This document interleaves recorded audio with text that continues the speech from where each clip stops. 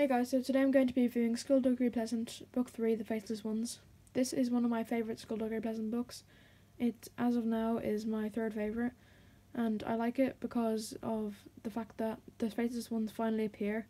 Like, up until now, you only heard rumours, and the Skulduggery was in the last book, but we never got to see them in the flesh, and they finally come back, and then we have the Skulduggery, who are some cool characters. They're like if Serpine and Vengeance had like formed a group or something, and of like-minded individuals, and they just work together. And I think that Fletcher is quite good in this, and he's an important character for later on, obviously.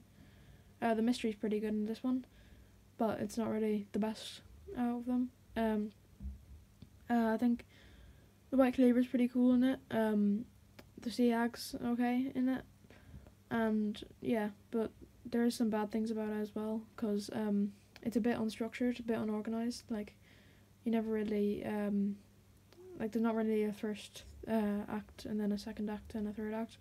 It's more like the first act, then a really long second act, and then a really like not anticlimactic, just kind of short and like rushed third act, in my opinion.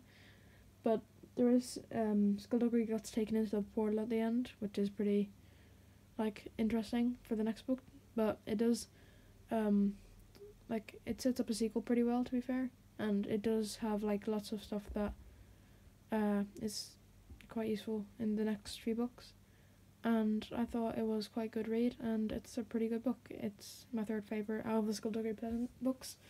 So yeah, don't forget to like and subscribe. Bye.